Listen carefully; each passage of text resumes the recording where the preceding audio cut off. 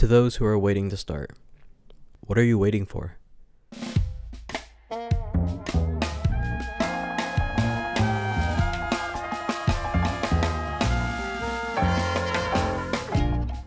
I've had my fair share of stressing over the thought of whether or not my ideas were gonna be good, or believing that I didn't have the right gear and tools to even start. But in reality, everything that I had and everything that I needed was right in front of me. All that was really left was to try. But then I started thinking, what will people think about me? Am I weird? Untalented? A phony? I doubted myself. But on some random evening, I was sitting at my desk scrolling through YouTube trying to find some sort of inspiration, and I noticed my whole homepage was cluttered with videos about people experiencing the exact same thing. I realized I wasn't alone. There are so many people that felt the exact same way and go through similar experiences just like me. Knowing this made the journey a little less lonely. Then one day I asked myself, what do I have to lose? When starting out, you really don't have that much to lose, but you have so many things to gain.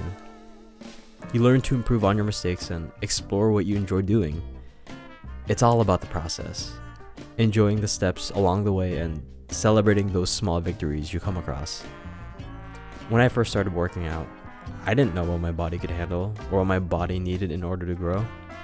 But as I invested more time into learning a proper routine and building a healthy diet, I began to see results. Same for filmmaking. I didn't know what forms of media I wanted to shoot. Photos, videos, movies, anything you could think of. So I started by taking pictures of seniors back in high school.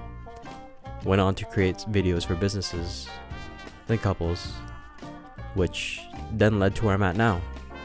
It can be really scary to share your ideas with the world, or hell, even sitting in front of a camera to talk.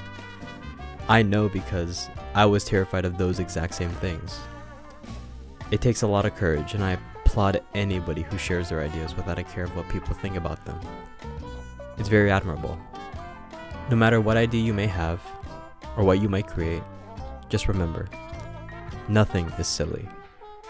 Practice is practice, and you'll just get better naturally if you just keep trying. So just use what you have and make something. You'll find your audience, and there will be people out there who will appreciate what you make. So, what are you waiting for?